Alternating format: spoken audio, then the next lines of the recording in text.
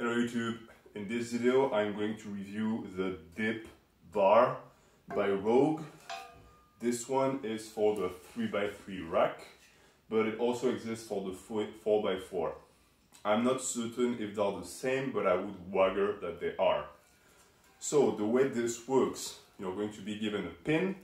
That pin goes into the side holes of the rack and also the holes from behind. So you can put this wherever the pin fits.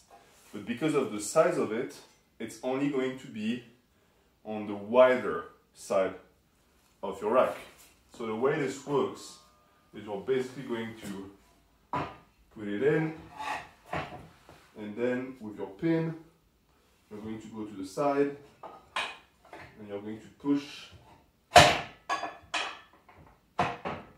so that it sticks inside the hole and it's firmly stuck to the rack. So, several things about this. One, I really do not like the handles. I think they fall right in the awkward range where they're not small enough and they're not big enough.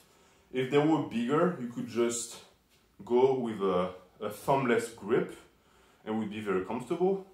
And if they were small enough, you could just wrap your hand. But they're right in the middle where thumbless is going to be unstable and full grip is going to be uncomfortable on the wrist.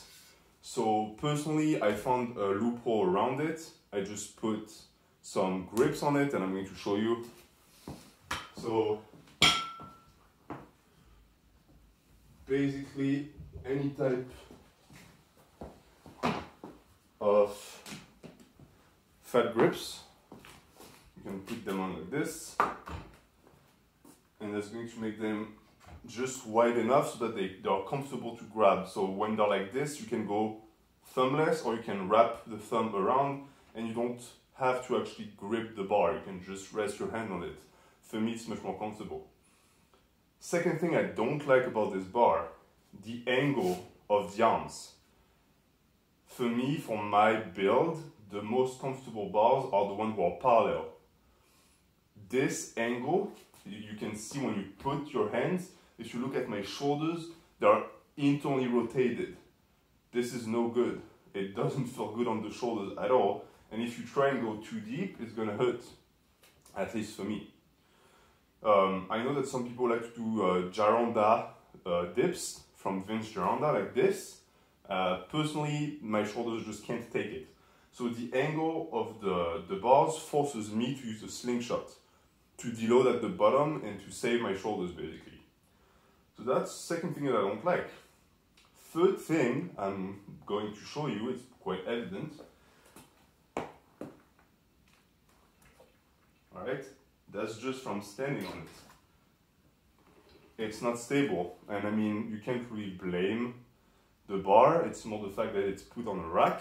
But this rack is bolted deep within concrete and it still shakes. It's not dangerous, but it's not the most stable. And of course, the more you rep, the more it shakes. And I'm only 210 pounds. So someone who's heavier, you might have something quite dangerous on your hands. The welding is fairly good quality. There's no way it's gonna break. The pin fits well, it won't break. The paint and all that stuff, I don't really care about aesthetics. The paint does chip away, even if you don't bump it or anything, it just degrades by itself. And the price is reasonable, I think it's 80 to 100 bucks.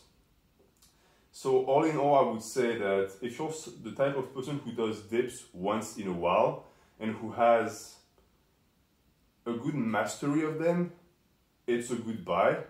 But if you're a calisthenic bro and dips are your life, don't buy this. It's a bad dip bar. And especially if you're going to do weighted dips, do not buy this. You're going to destroy your shoulders. So that's pretty much that for that review. It's one of the few products of Rogue that I don't like. I wouldn't recommend to people. If you have any questions about the product, please let me know in the comments and I would be very happy to help you navigate around it. Have a good day.